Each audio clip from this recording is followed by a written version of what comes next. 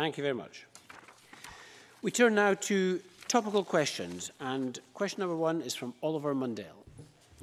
Thank you, Presiding Officer. To ask the Scottish Government what support it's providing to the workforce of Pinneys in Annan. Minister Paul Wheelhouse.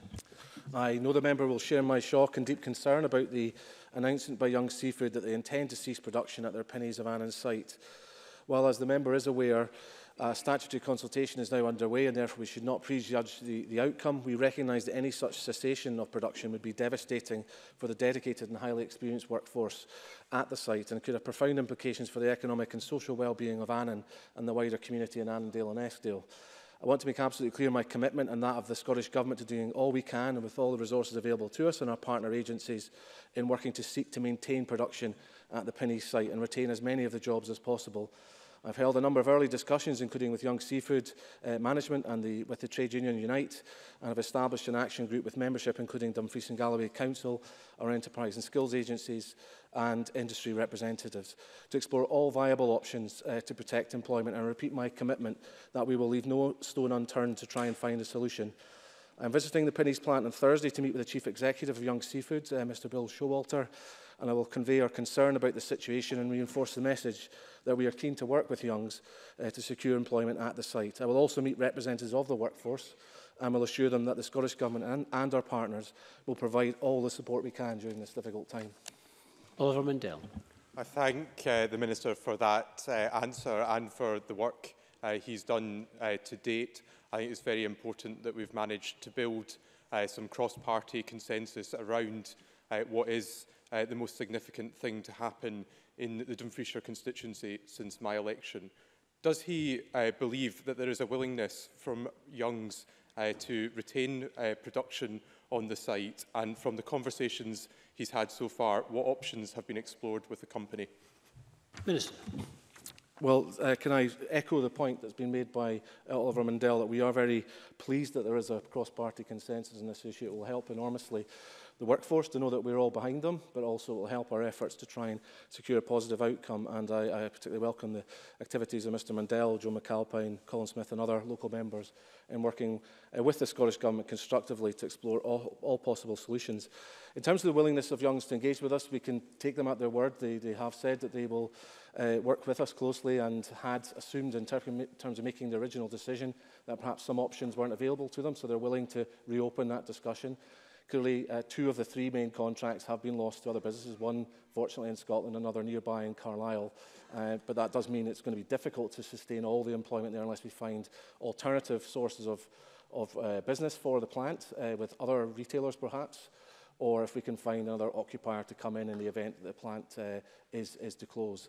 So obviously we have to wait the outcome of the statutory consultation before taking forward some aspects of the work, but I want to reassure Oliver Mundell that we are very much focusing on trying to look at all options at this moment in time, and we'll do everything we can working with local members to try and provide a viable future for the site. Oliver Mundell. I thank the Minister for that answer. My understanding is that there are 4 parties who've expressed at least early interest in the site, and I wondered if I could seek the Minister's reassurance at this point that those potential buyers will be entitled to help and support from the government's agencies, and also that any grants or financial incentives that can be put in place will be put in place should those buyers decide to move forward. Minister. I can certainly give Mr Mundell, subject to all the due diligence I would hope he would expect would have to be undertaken in any grant application, that we will certainly be offering all possible financial support that we can within the state aid limits that we have to operate within. Clearly, seafood is, unfortunately, as I know Mr Mundell is aware, is affected by a particularly tight constraint around state aid considerations and a de minimis limit. But other food production has a much greater scope for support, and we are looking at a number of interested parties, not all of them in seafood area, and so we will certainly look to see what support we can give, and it will be treated with the highest priority to try and provide secure employment for those at the site. We know how vulnerable the economy of Annandale and Eskdale is, and a loss of jobs on this scale would be the equivalent of something like 25,000 in the context of Edinburgh. So it goes without saying we recognise the significance to his constituents. Joe McAlpine. Thank you, Presiding Officer. The Minister will be aware that Pinneys' sole customer under Youngs was Marks and Spencers and had been for several years. I appreciate that groceries regulation is a reserved matter and that exclusivity of supply is not actually prohibited in the Grocers Code of Conduct. But does the Minister agree with me that while such arrangements may seem beneficial when demand is high, they can have very negative effects when there are other market challenges?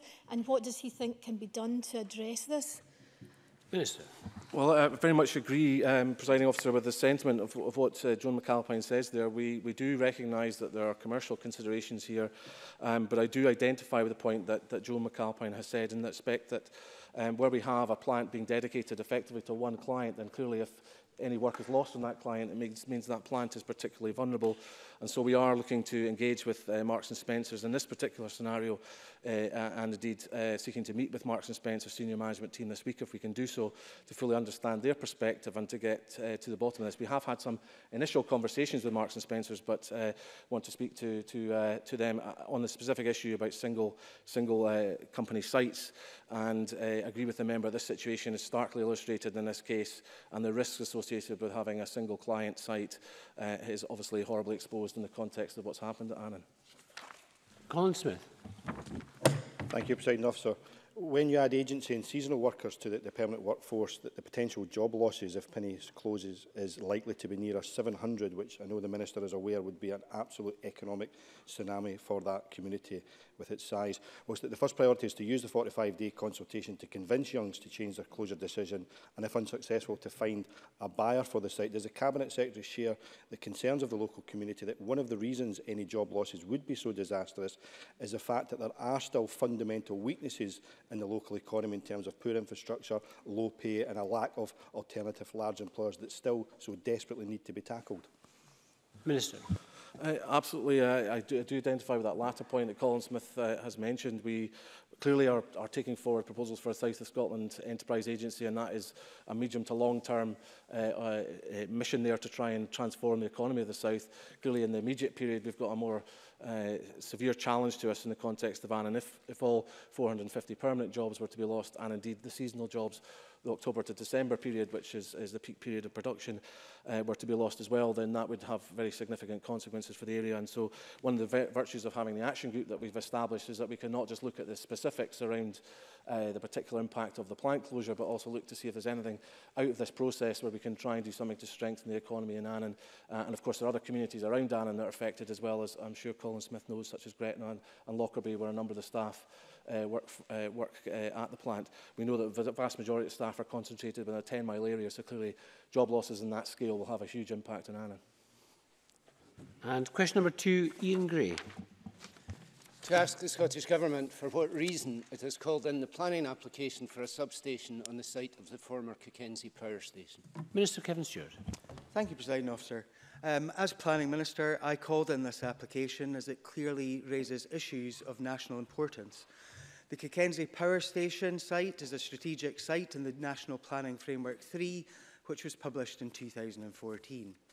The framework recognises Cockenzie as an important hub with significant opportunities for renewable energy-related investment and identifies 2 national developments relating to the site. The framework states that Cockenzie is part of the high-voltage energy transmission network, which is listed as a national development.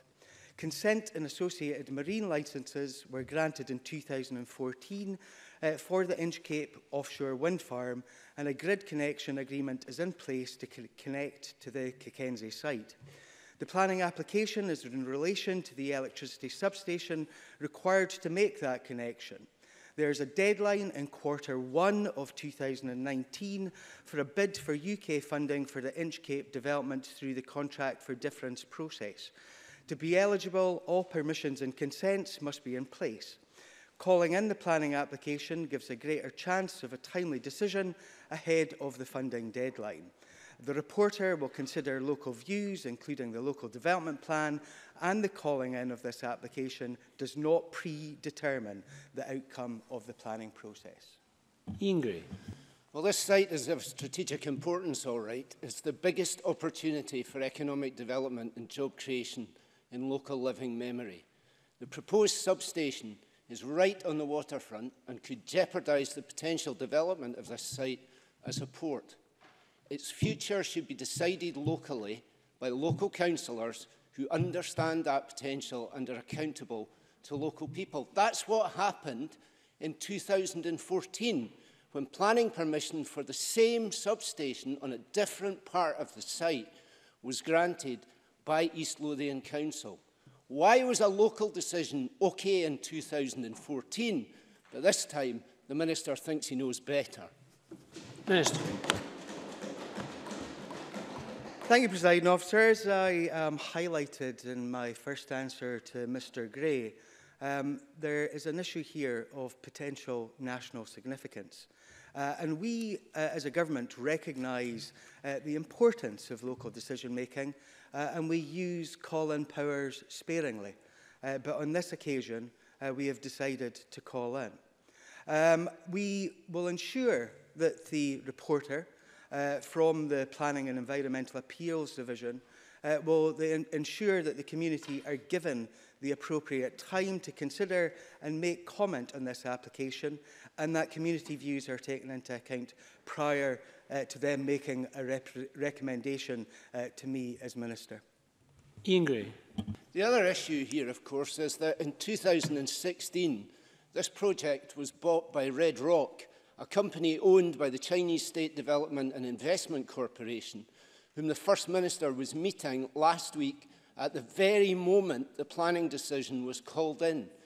Can the Minister understand that it looks to my constituents as if he is prepared to ride roughshod over their interests and aspirations in order to protect the interests and aspirations of a Chinese-backed project which will create not one job in East Lothian?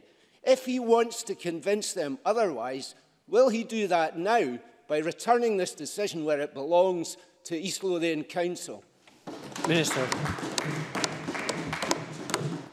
As Mr Gray is well aware, Presiding Officer, I made the decision to call in on the 4th of April, which was related to East Lothian Council on the 9th of April, before the First Minister was in China. And we have been absolutely clear that there was no connection whatsoever to the First Minister's visit to China. Consideration of planning cases are focused on the merits of the case. The identity of the applicant is not a planning consideration relevant to the assessment of any process. Thank you. Move on to question 3, Clare Haughey. Thank you, Presiding Officer. To ask the Scottish Government what its response is to the closure of the Two Sisters factory in Cambuslang. Minister Paul Wheelhouse. I'm extremely disappointed at the decision by Two Sisters to close its facility in Cambuslang. Clare Haughey will be aware, as we were in contact on a number of occasions during the consultation phase, that we worked very hard to try to avert this closure. I have been actively involved in discussions with the company and stakeholders, having met with Jeremy Hudson and having written to Mr Ranjit Singh, Two Sisters founder, offering every support to retain the site at Cambuslang. The Cabinet Secretary for Economy, Jobs and Fair Work, Keith Brown, has met with Unite the Union. The Scottish Government, Scottish Enterprise, Skills Development Scotland and South Lanarkshire Council all have worked intensively with the company to explore every possible option to secure a sustainable future for the site and to safeguard jobs in Cambuslang. Unfortunately, despite all of these efforts, the company has made its decision to close the site, and I greatly regret that this is the case.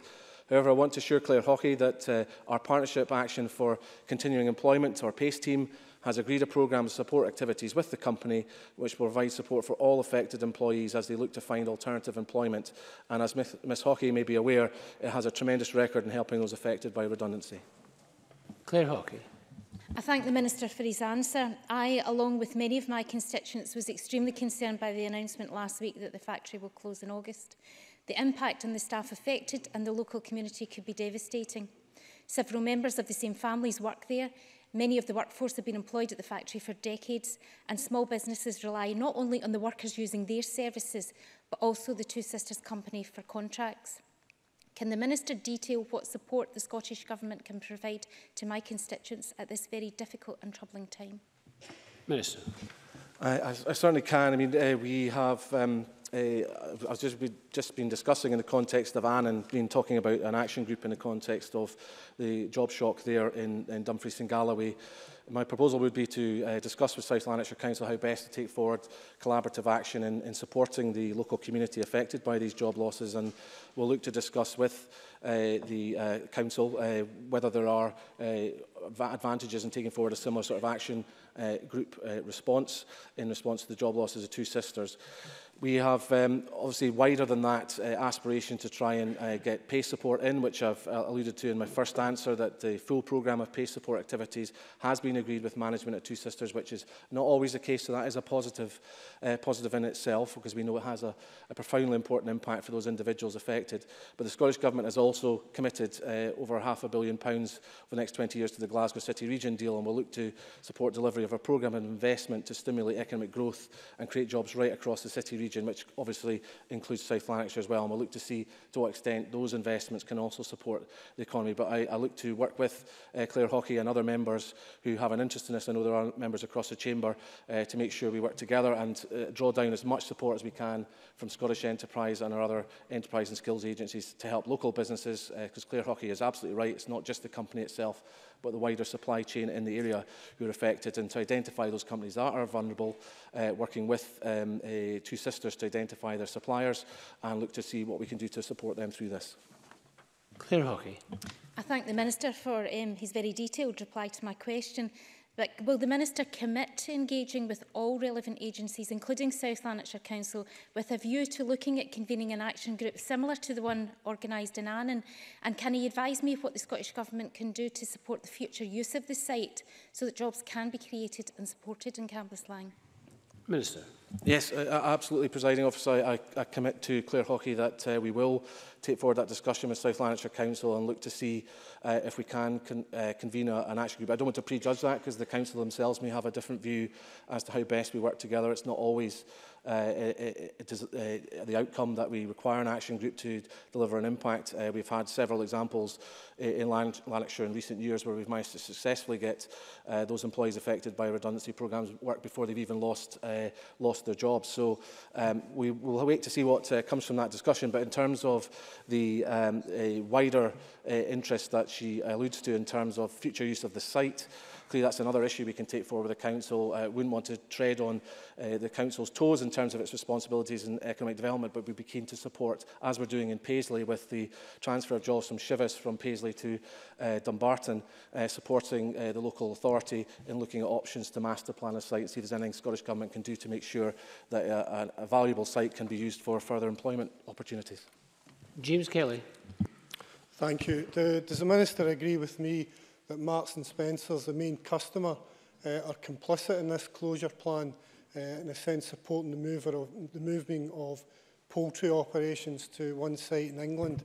And will he give consideration to the reasonable suggestions from Gerard Kiln, the local MP, to set up a task force involving all parties and relevant agencies, and also in order to look at solutions to avert this closure? Minister. Well, on the latter point, as I've addressed to Clare Haughey, I think the first thing I want to do is speak to the local authority, South Lanarkshire Council, to find out what they would like to see happen. I take on board the point that Jed Killen has made and repeated by James Kelly today, that sometimes the task force approach is valid and it can work effectively, as it did with the steel task force. In other scenarios, an action group can be fleeter of foot and move more quickly to identify opportunities, and that's what we're doing in Hoyk and now in Annan. So we'll have a discussion with the Council on that point. As to the issue around Marks and Spencer's, as I've alluded to in response to an earlier question regarding the Pinneys plant in Annan and the role of M&S there, that we're keen to engage with M&S, and certainly we can take forward discussions with the company about the business model they're deploying and what impact it's having in situations like this. But I want to listen to M&S before I start to take any conclusions as to how this situation has been arrived at. I hope Mr Kelly will understand. I don't want to shoot first and ask questions later. I'd rather listen and hear what views M&S can put forward. But I certainly take on board his point, and we clearly are worried about the vulnerability that plants have to single clients. And when you lose tens of millions of pounds of work in one go, that can clearly have a massive impact on employment. Thank you very much. That concludes topical questions, and we turn now to a statement by Shona Robertson on NHS Tayside. And the Cabinet Secretary will, of course, take questions after her statement. So I would encourage all members who wish to ask a question to press their request to speak buttons now.